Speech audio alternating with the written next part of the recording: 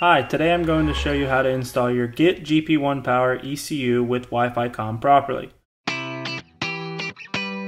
First, you're going to want to disconnect the stock ECU.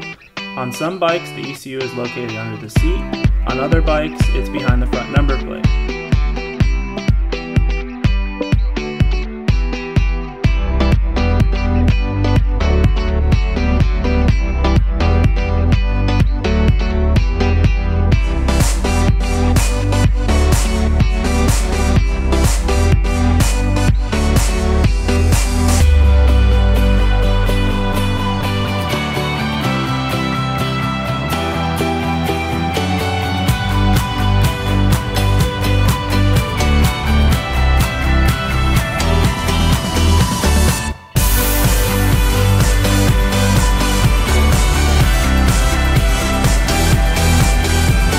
You will then take the main cable coming out of the ECU and plug it into the cable that says GP1 Power coming from the connecting cable of the Wi-Fi comm device.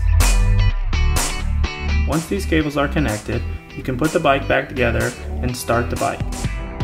Once the bike is started, there will be two lights on the Wi-Fi comm, one green and one red. This means you're connected. Once you're connected to the Wi-Fi comm, you can then go into your settings into your mobile device, connect to the corresponding Wi-Fi comm, and type in the password that's on your unit.